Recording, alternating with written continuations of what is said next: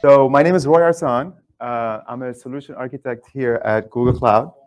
I'm part of the data analytics team at Google, and I work with a lot of customers across different industries, mostly around financial services, healthcare, pharma, and retail. A lot of the use cases around data movement, moving data from A to B. Oftentimes that data is logs. Oftentimes the use case is log analytics and security analytics. So I always find myself in this hybrid between data analytics and security. As far as products that I work on, mostly is BigQuery, Dataflow, and PubSub. So in this talk, we're going to focus on Dataflow, but a lot of the concepts are applicable in other runners, other cloud providers. In fact, some of the tool set that I'm going to talk about is cloud agnostic. So why benchmark thy pipeline? Raise your hand if you ever had the questions about whether this pipeline is going to meet your performance SLOs. Okay, I think we have 80% of the room. I'm glad for the remaining 20%, your pipeline are perfectly functioning. That's great, you're the exception. But for real, at this point, you already built your pipeline, you profiled it, you optimize it as much as you can, but how does it perform in the real world, right? What's the event end-to-end latency? What's the event throughput in terms of event per second? Will my pipeline operate with the optimum performance cost ratio? In other words, will I utilize the resources effectively, right? All this to say is my pipeline properly sized and configured, right? And by size, it's not just the worker unit size, but also all the different parameters you may be passing to your pipeline. The more complex the pipeline, the more parameters and knobs you probably have. So disclaimers, I will present some results in this talk. They're for demo purposes only, right? There's no performance or cost guarantees here. Test your own pipeline. Your mileage may vary, but test it with your own real data and environment, right? And we're gonna talk about how sensitive, obviously, performance is to all these factors, right? I see a lot of smiling faces, excited about benchmarking their pipelines. And yeah, no pipeline harmed in this benchmarking process, no fireflies harmed. In fact, I'm glad to say all the tests ran successfully to completion. All the jobs were drained. So kudos to the runner, in this case, Dataflow.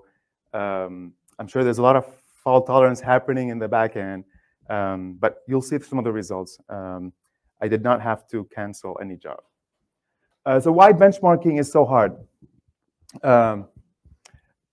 Heterogeneous data types, different data types flowing through the pipeline, different pipeline types, batch versus streaming, have different requirements, testing requirements, different stages. Any stage could be a bottleneck, including the source and the sink, different cloud providers, different runners. How do you select your appropriate benchmark test? Configuring non-trivial environment, right? Setting up the VPC, networking, virtual private cloud, your networking, configuring the worker spec. So it is managed, but to some extent, right? There's still a lot of configuration that needs to be handled.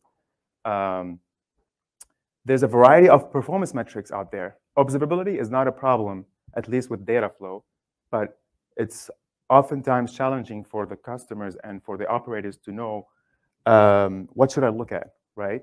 What is impacting my performance? And then variability in performance itself, right? Getting consistent results in benchmarking for anybody who's done benchmarking is always a challenge, right? The more moving parts you have, the more sensitivity you have to workloads. And then last but not least, analyzing the data and getting actionable insight, right? So with all those in mind, we kind of get a sense of why benchmarking is so hard. And benchmarking here, I'm talking about benchmarking your own pipeline.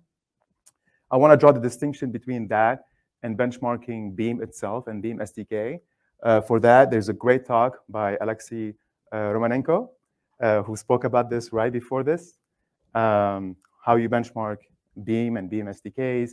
But this talk is about benchmarking your application that's running in Beam, right? Your custom or provided Dataflow template, for example. So benchmarking toolset. Anybody here use PerfKit benchmarker? Okay. Well, that's great. I found out about PerfKit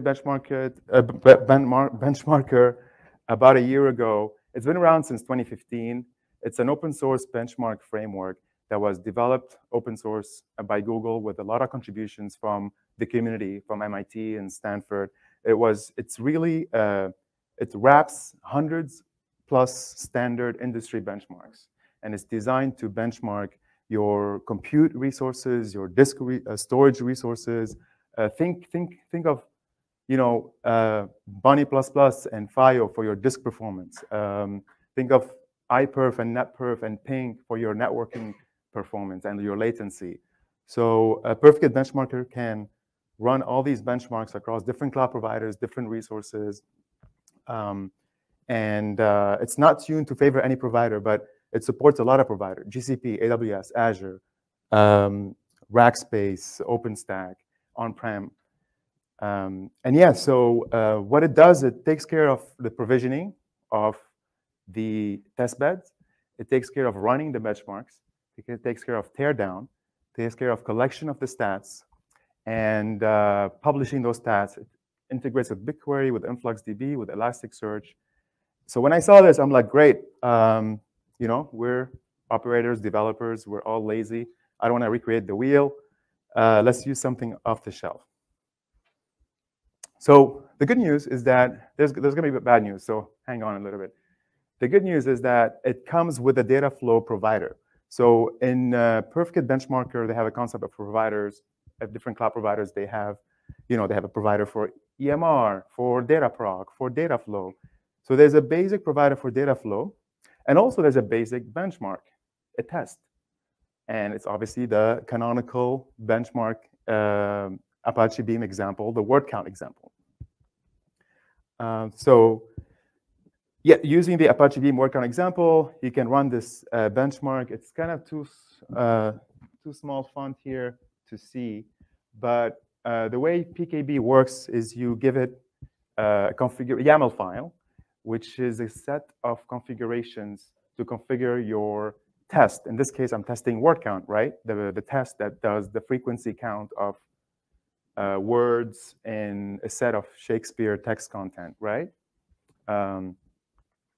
So what I'm giving it here is a set of VM specs, right? I'm giving it configuration, 8-core, 4-core, 2-core. I'm giving it the jar file, the class name, and this zone I want to run it in. And let's jump to the demo, see how this works.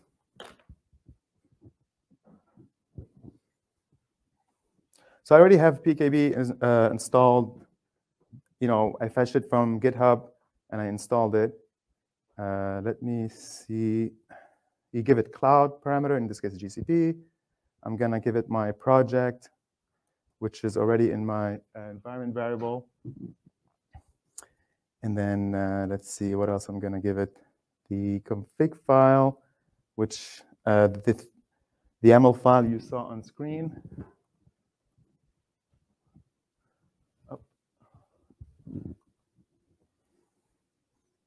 Benchmark config.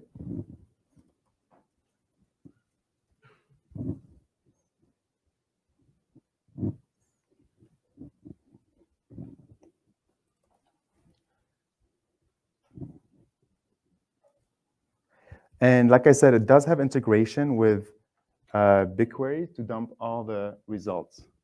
You can still retrieve them in JSON local files that it writes them to you know, local disk. But I'm going to just dump all that data in BigQuery so I can analyze it easily. Test data set, test results. Big file data flow, making sure I didn't fat finger anything.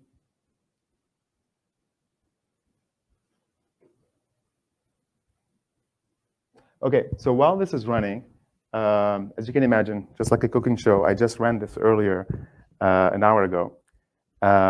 And let's jump to see how do the results look like.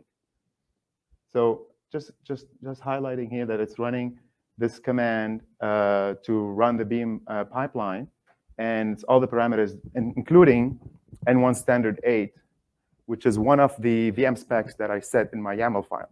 It's going to do this sequentially through all the machines types that I specified. Let's go over here, figure how to do this.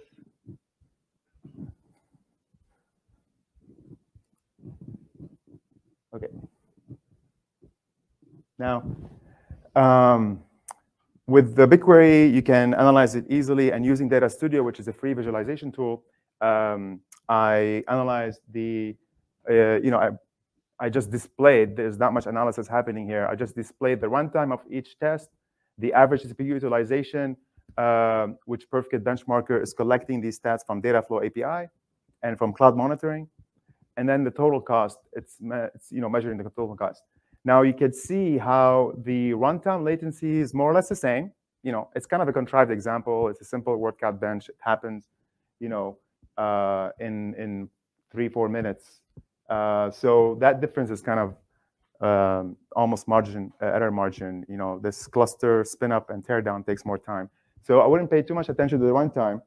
But the average, you can see how the N1 Standard 2 is more utilized, and it's 1/3 of the cost of N1 Standard 8. So that gives you an idea of performance cost ratio, how you can maximize that, right? For this kind of workload, you probably want to go with the N1 Standard 2 and just have Dataflow vertically scale from that, right? Horizontally scale from that. But that's kind of a contrived example with the word count bench. So let's go into something more interesting. Let's use a Google-provided Dataflow template off the shelf. You can also use your own Dataflow template. But in this case, I use one of our most popular templates, which is PubSub subscription to BigQuery, right? So this Dataflow template, if you haven't used it before, just does one thing, pull messages from PubSub subscription, and then writes them to BigQuery table. It supports a user-defined function to kind of massage the data as you want using a small snippet of code. In this diagram, you can see kind of the test bed. Like I said, everything here is handled by Perfect Benchmarker. What I added to the benchmarker source code is the ability to run streaming pipeline, right? The word count bench was a batch pipeline. The streaming pipeline included other complexities, like how do you determine the job finished, right? Also, a lot of more stats being collected from cloud monitoring and cloud logging. Things like PD usage, vCPU time, memory usage, any custom counter that you may have, elements produced, throughput, etc. So all of those are collected and then dumped into BigQuery. This is kind of the YAML file. Remember the YAML file we talked about earlier? This is an example of a YAML file that is running across different versions of the template, right? So this is an example of how you can do release testing and performance regression for a specific template that you're using before upgrading it to prod, or your own template that you may be developing, right? Dataflow template. You can do cross-product. You can do cross-product of the versions and different machine sizes. Another example here is different input sizes. So now we're changing the benchmark workload. I have a couple of subscriptions here. One has 10 million events, 1 million, 100K. You can vary the workload like that, right? And test across and see if there's any interesting characteristic that shows up. We want to stress test this template. So some results. Let me see if I can use the clicker. Runtime, there was a significant difference here. You can see how the 2-core took longer than the 16-core, which is kind of expected. At the bottom, there's a table of the different machine sizes, just to refresh your memory on what these different machine types actually mean. What are the shapes of them in terms of CPU, memory, and network egress, maximum network egress. Now let's move along, see how much throughput we're getting, right? Now things are a little bit getting more interesting. You can see standard 8, which is the 8-core machine, is hitting 19K EPS, right? Kind of unexpected. The 16-core is actually hitting less than that, right? So something to investigate. And also, these are aggregate results. This is not just one run. We talked about variability of performance testing and the challenge of getting consistent results. Well, this is getting average over 5 runs, right, so far. So there's something here worth noting. Now, you might think, OK, N1 standard 8 is the best one to go. Let me just fire off a pipeline and set the worker size to be 8, and then it can scale horizontally. Well, actually, if you divide this by the number of the EPS by number of cores, let's look at the EPS per core. The actual best metric is N1 standard 2, because you're getting 3.4K EPS per core, right? That's what customers are looking for, that the ones I'm working with. They want to have a definitive, almost like reliable, deterministic way to figure out how much throughput am I getting from this template of this version to process my events, right? I have 1 terabyte of logs a day, 10 terabytes of logs a day. Calculate the EPS from that and figure out your maximum capacity that you need, right? You can plan capacity. You can make sure you can reliably meet your SLOs. In this case, 1 core, can process 3.4K EPS. Obviously, this is synthetic data, so you want to test with your own data and your own environment. So kind of the conclusion here is, yeah, let's choose N1 standard 2 for this specific environment, this specific template, this specific data set going forward, which is good because it also happens to be the default machine type used for streaming engine, except this is not using streaming engine. So the default is N1 standard 4. So that's an optimization you can use, right? And the cost benefits, they add up for our Dataflow customers. Now, this kind of reconfirms the same message looking at other metrics, average CPU utilization and total cost. Again, N1 standard 2 give you the best resource utilization and the lowest cost, right? It's about, in this case, I'm gonna try and test my math on the fly. It's 1/4 of the N1 standard 16, which makes sense, but it's a higher throughput per core. So moving on, some caveats and next steps. So there are limitations in this, which means more future work for all of us. There's variability in the pipeline performance, runtime, spin-up time, tear down, failures, right? The good thing is that performance Perfect benchmarker tolerate failures and retries, and also you can change the knobs, that metrics that you're collecting, right? You decide when the job is actually determined completed. In my test, I determined the job to be completed when the PubSub subscription is drained and the job is drained, right? But a more accurate way to determine the job actually completed is to figure out that all the events were written to your sink. That's your goal, right? You have 100,000, in this case, 100,000, 1 million event, 1 million were written into the table, right? So you can, this is an area of improvement. Shout out to Sergey, with whom I discussed this with before. Pre-warming pipeline before running each test, that's also an optimization. You want to make sure, you exclude the spin-up time, right? You just want to care about the job, the streaming job. So one thing is to pre-warm the pipeline, and then, with 10,000 messages, and run your test of 1 million message. We are iterating over each test configuration, like I mentioned, but having it iterate over 100 times seems reasonable. Dependency on testbed setup, source sync characteristic. It could be CPU bound. We talked about CPU. We talked about briefly about network I/O. It could be network bound. It could be memory bound. But you also want to consider your overall environment. Like, are your workers behind a cloud NAT, right? A NAT device that is limiting how many connections are going through. That could be your bottleneck, right? So there's a lot of sensitivity to your environment. So you want to make sure you verify those. This comes up every once in a while. If you're using Dataflow with private IP, you're probably using Cloud NAT. You want to make sure your Cloud NAT capacity is not your limiting factor, and configure it appropriately. Also, downstream performance, upstream performance. BQ itself has a throughput limit, right? If you're using with non-multi regions, the throughput is 300 megabyte per second per project. So you can optimize this as much as you want. You're limited to the sync performance, right? So also to keep those in mind. And then sensitivity to input workload. So what I just tested was technically the same 1 million event, 1 plus 1.5, across different configuration. You can see how the last configuration took a little bit more time to drain the queue, the subscription. But this is kind of a backlog testing, right? A more realistic testing is to have a steady state or steady state with burst, which more mimic log traffic, right? It's very bursty, especially if you have like VPC flow logs every 10 minutes or something. They're going to have a whole bunch of them in your queue and can mess up your pipeline. So this is proper performance testing. Realistic testing is to include that as a next step. And another one is to stress test this, is to do steady state with step function, right?